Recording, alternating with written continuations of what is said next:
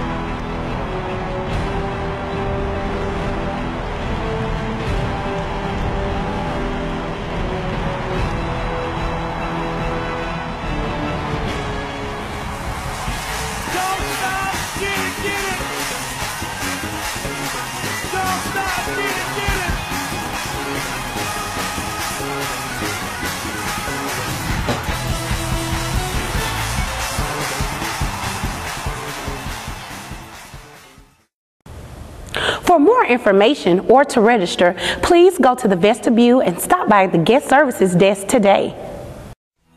I'm godly excited that the play, The Forgotten Son, is coming to the city of Birmingham, Alabama, where we have had the opportunity to be exposed to a drama that addresses and deal with the hardcore issues that many citizens of our community is facing here in the western part of Birmingham. We're excited to be a part, to have this opportunity to present it to our parishioners as well as the surrounding communities.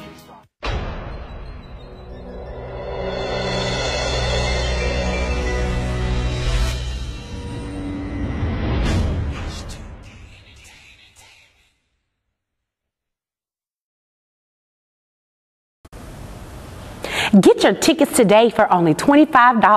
Childcare will be offered. Go to the guest service desk in the vestibule after service to purchase your tickets.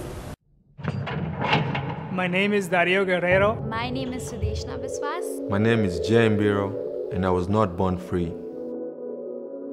We didn't have anything growing up. My dad was nowhere to be seen. In the house, we would come in and there's nothing to eat. There's nothing to drink. I grew up in a dysfunctional family, broken family. My dad was absent. My dad left. He left when I was 8 years old. He packed his tools, his stuff, and he says, I'm not gonna come back. My mom said, you're the oldest in the family, have to man up and be the man of the house. We had to look for a job. I was about 8 years old. My grandmother, she was detected of a kidney failure. So in order to provide her with all the medical needs, we had to sell everything. We had to sell our house. And we were on the streets. We started to beg for food and money. I started stealing and snatching things from people. And after some time, I was arrested. I would see other kids playing soccer. Hey, Daddy, I can't play soccer. I was like, I can, maybe tomorrow. Maybe tomorrow. No, because I'm working tomorrow. I remember a guy and I said, hey, I'm just tired. I want to go home.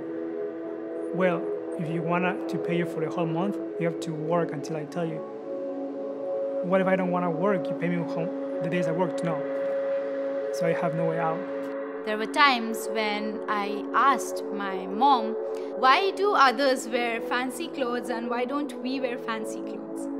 She just kept quiet and her eyes were red, but then she tried to stop her tears. I understood what poverty is. I felt trapped. I was sure that my future would be the slums. The moment I entered prison, I felt like I came to hell. That's when I decided to kneel down. And I remember praying to God, if you are there, if you exist, please take me out of prison.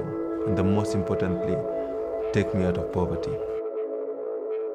I got out of prison, but I went back to Mathare. But by God's grace, that's when Compassion International came in. My dad took me to this project, and the first thing was somebody was standing there with a smiling face. I had not seen a smiling face for a long time. The pastor invited myself, my sister, and a bunch of other kids to come to church, and he told us about compassion.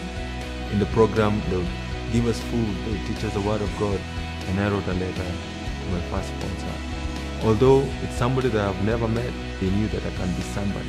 And they also told me something that I had not heard from my family. They told me that they love me. We got new uniforms, and new shoes, and a backpack. I never had anything new in my life. It smelled good, it was new, it was clean. The shoes were amazing. I was so proud. I started looking at myself as somebody who is actually going to end up to be somebody. And I felt like I was free all of a sudden. Free from poverty, from hunger, from prison.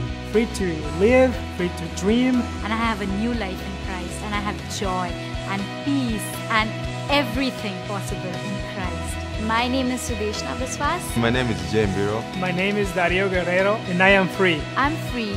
I am free.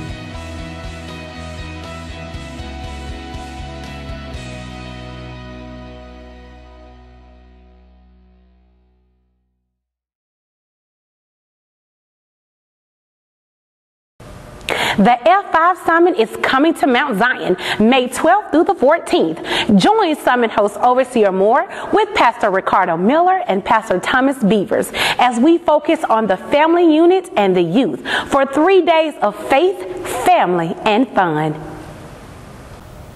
We pray you have been impacted by the message and the people of Mount Zion on today. On behalf of Overseer Moore, we thank you for worshiping with us. 2016 is your year of love and prosperity.